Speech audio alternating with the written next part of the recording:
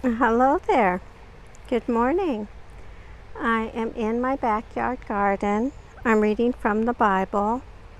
Today I'm reading from the book of Genesis, chapter 44. In chapter 44, it talks about Joseph detains Benjamin, and then it goes on to talk about Judah pleads for Benjamin's release. But before I get started with the reading, I want to talk just a little bit about what you see in the video today. Today I'm showing you a Turk's cap plant with a beautiful red flower. The hummingbirds love Turk's cap, so they are flying around the Turk's cap plant and getting nectar from the flowers almost every day. Okay, enough about the garden.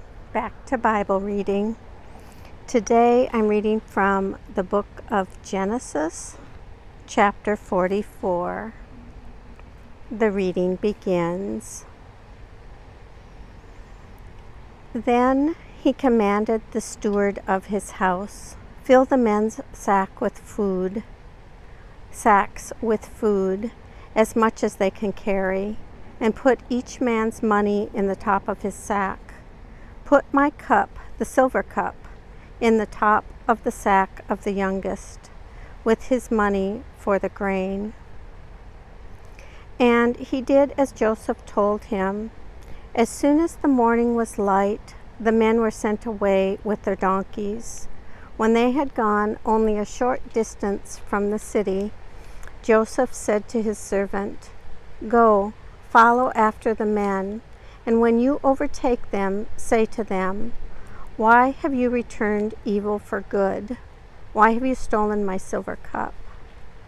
It is not from this that my Lord drinks. Is it not from this that my Lord drinks? Does he not indeed use it for divination?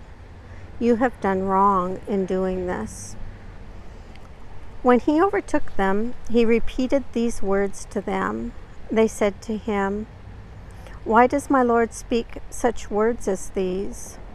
Far be it from your servants that they should do such a thing. Look, the money that we found at the top of our sacks we brought back to you from the land of Canaan. Why then would we steal silver or gold from your Lord's house? Should it be found with any one of your servants, let them die. Moreover, the rest of us will become my Lord's slaves." He said, "Even so, in accordance with your words, let it be. He with whom it is found shall become my slave, but the rest of you shall go free." Then each one quickly lowered his sack to the ground, and each opened his sack. He searched, beginning with the eldest and ending with the youngest. And the cup was found in Benjamin's sack. At this, they tore their clothes. Then each one loaded his donkey, and they returned to the city. Judah and his brothers came to Joseph's house while he was still there, and they fell to the ground before him. Joseph said to them, "What deed is this that you have done?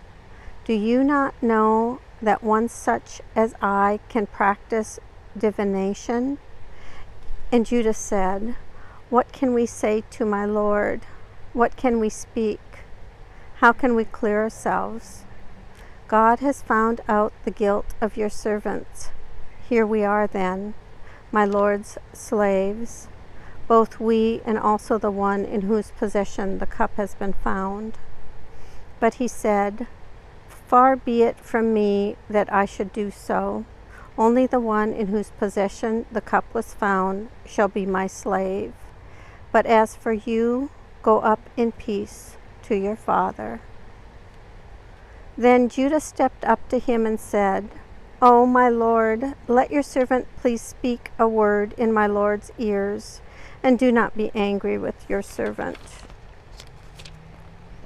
For you are like Pharaoh himself. My Lord asked his servants, saying, 'Have you a father or a brother?' And we said to my Lord, we have a father, an old man, and a young brother, the child of his old age. His brother is dead. He alone is left of his mother's children, and his father loves him. Then you said to your servants, bring him down to me, so that I may set my eyes on him. We said to my Lord, the boy cannot leave his father, for if he should leave his father would die. Then you said to your servants, unless your youngest brother comes down with you, you shall see my face no more. When we went back to your servant, my father, we told him the words of my Lord.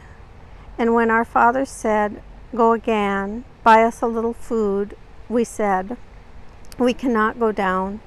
Only if our youngest brother goes with us will we go down, for we cannot see the man's face unless our youngest brother is with us. Then your servant, my father, said to us, you know that my wife bore me 2 sons. One left me, and I said, surely he has been torn to pieces, and I have never seen him since.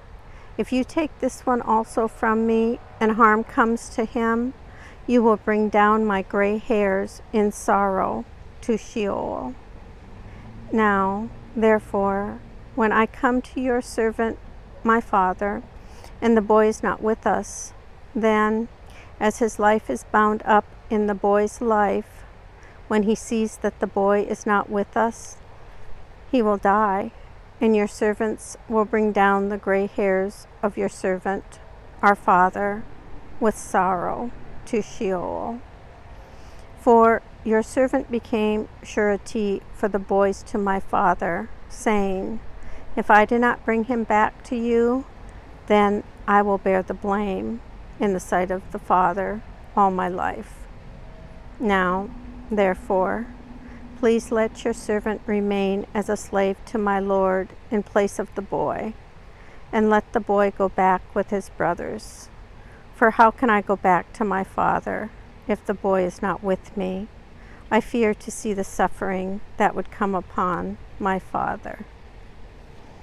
Here ends the reading of Genesis, chapter 44.